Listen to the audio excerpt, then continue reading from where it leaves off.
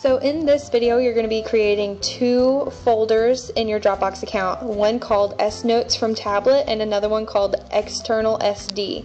So you're going to create a SNOTES from tablet, and then you're going to click that folder and then create an external SD within the SNOTES from tablet. And I'm just going to show you that a couple more times.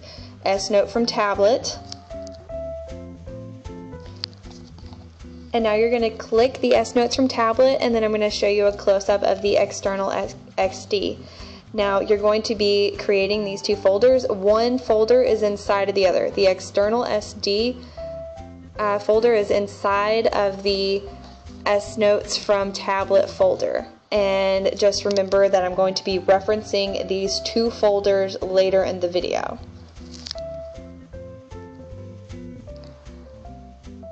Open dropsync, go to settings, and click add folder. Instead of creating new folders in my account, I'm just going to edit mine, but you will be adding these folders. The first step is to sync the internal SD card, and you do this by going to storage folder, SD card, internal, and then to SNOTE, and then select this folder.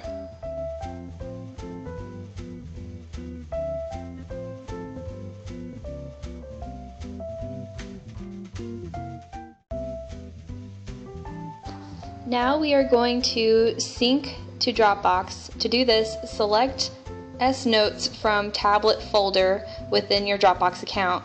Then select two-way sync, then enable sync.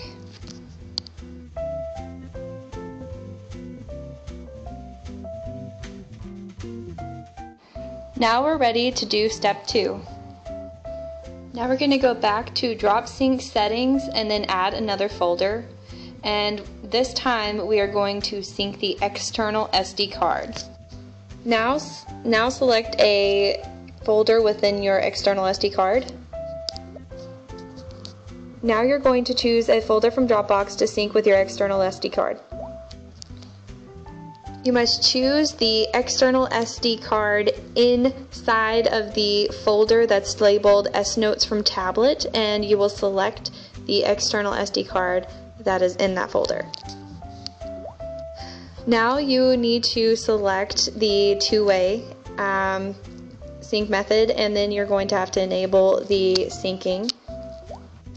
After you select done, you are now finished with this process, and you will now notice that you have a new folder within your SNOTE application, and it is called External Notes.